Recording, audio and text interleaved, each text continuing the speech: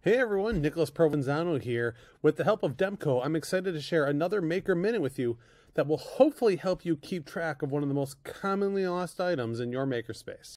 Have you ever found a marker in your makerspace that's dried out because the cap has gone missing?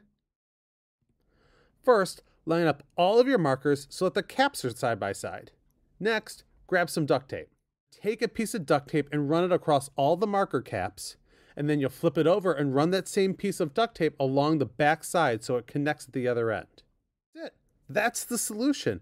All of the caps are stuck together so they will no longer wander off.